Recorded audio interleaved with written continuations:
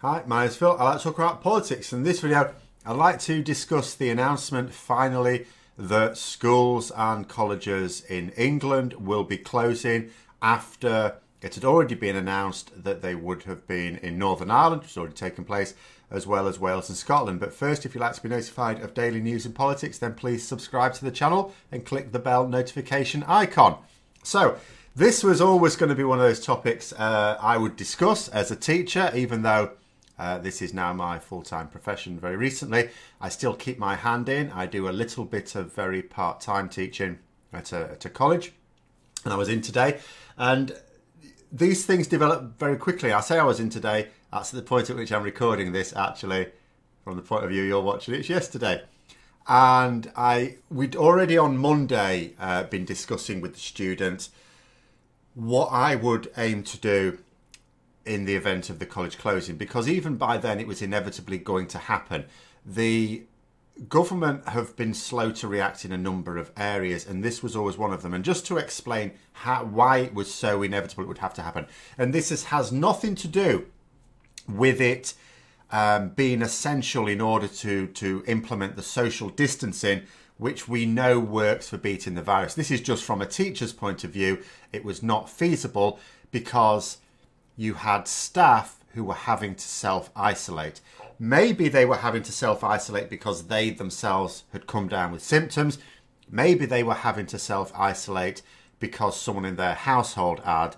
And because we're not getting tested, we can't say that these teachers are clear of it, which means they can't go into work. And that means you've got fewer and fewer teachers in the school or college.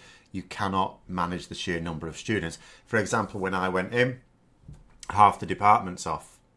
And not all of it is, of course, going to be down to self-isolation. Some of it will just be down to illness, which is not necessarily an illness that could be coronavirus, could just be another illness. Teachers become ill every now and then or suffer injuries. And so it was unsustainable. And I was talking and I was saying, you know, the fact that an announcement hadn't been made. Now, at the time I was talking about this, Northern Ireland was already closing its schools, and Scotland had already announced that it would, and Wales had already announced that it would be doing as well. It was only England left. Now, obviously, the government couldn't just be the one that wasn't doing it when the rest of the UK was. It'd be fairly clear that it would be doing so for reasons which I'll come on to.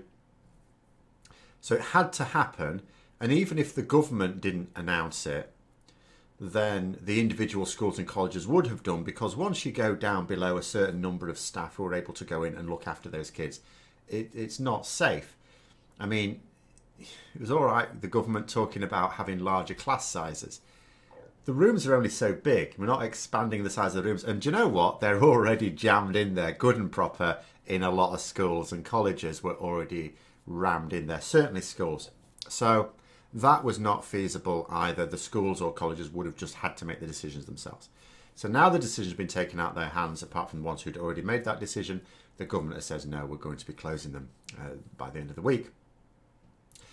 And you can understand the government's reticence to do this, absolutely, because what has been created as a result of this, if you think it through, is all of a sudden there are a load of kids thrust upon their parents, and it is much more the norm these days that both parents will be out working in the daytime. So now you've created a massive childcare issue.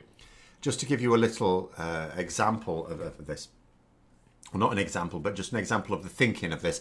So my girlfriend's youngest daughter's school has announced that it will be closing from Friday, and they've said that, you know, they have what they call year 7, 8, 9, 10 and 11.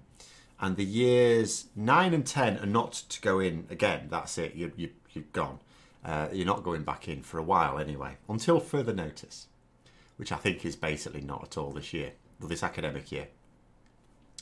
But year 7s and 8s, to the younger ones, around about ages 11 to 13, and they, or 11 and 12 rather now, depends when the birthday is, 10 to 13, 10 to 12?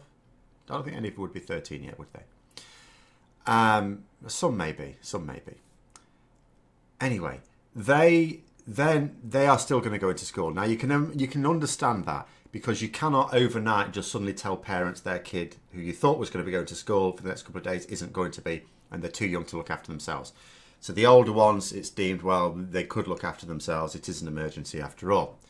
And then the year 11s are also going to be finishing, but they've got exams. Now, I'm going to have to come on to exams as a separate topic, not only because it is a separate subject that I want to talk about lots and lots of permutations, but also because the government haven't actually announced what their plan for that is. And I sort of fear if I talk about how this is going to impact the very important GCSE and A-level exams, by the time you are watching it, the government may have made an announcement that completely invalidates everything I say. So unfortunately, although I am desperate to talk about that because there's so much to talk about, I'm going to have to wait. But this is the impact on the economy that the government really desperately wants to avoid it, but you have to put people's safety and health first. So you now have a situation where there's going to be kids not going to school. And after this week, throughout the UK now, and that has to be managed, and that is going to be an absolutely epic child management system, which inevitably is going to impact parents. Parents who cannot work at home, for example, are potentially going to have serious childcare issues. Now, quite what the government's plan for this is, we don't yet know. The problem we've had at the moment is that the government has reacted, which is very bad. Proactivity is much better to reactivity. This is something that should have been realised we're going to have to do for a couple of months now. The chief medical officer was saying that this is going to happen. But ministers were very slow to get around it. So inevitably, once we've got to the point where they've been told, the government ministers, prime ministers, particularly Boris Johnson, you've got to do this now. You have got to do it. And he's had to do it. There's a lot to think about. There is a lot to think about. It's not a simple decision. Oh yeah, right, we need to close the schools. There's a lot of domino effect after it. And they haven't thought that through because they wouldn't accept the fact that they were going to have to do it. Or if they did, they wouldn't accept they had to do it for now. I could sort of imagine them thinking, let's make it till Easter, which would have been another 2.5 weeks away. I suppose it might, no, 2.5 weeks away till the Easter break. And then see how it goes. But, you know, and I brought this up that the government were probably thinking that, and the head of department just said, no, they can't. We can't go on for this long. And when I knew that, we couldn't. Because, like I say, we can't actually staff the classes, which is disadvantaging some students. And that has a knock-on effect. If you didn't close the schools and exams went ahead as normal, which absolutely couldn't happen, but if they had, what about the students who weren't getting their proper classes because of staff, because of teachers self-isolated? They're at a disadvantage. You have to then try and work out how to arrange those assessments so they're not disadvantaged, which is the problem they now have with the exams. But that is a separate issue. But that's the situation now. We've now cottoned on to the fact that we need to close them. What the government haven't is yet, at the point at which I'm saying this, what they haven't as yet done, and I suppose by the time you're watching this, probably not either, is what they do about all the things that stopped them wanting to close it in the first place. What do they do about the childcare issues? What do they do about working parents who need to deal with those childcare issues? What do they do about the term and a bit of education that is going to be lost to this year? What do they do about the exams and assessments for the following year? But that is something I will have to pick up on once the government actually say what it is. If they haven't said by the end of Thursday, then I'm going to have to say something anyway, because there are more implications to it than I think many people are realising.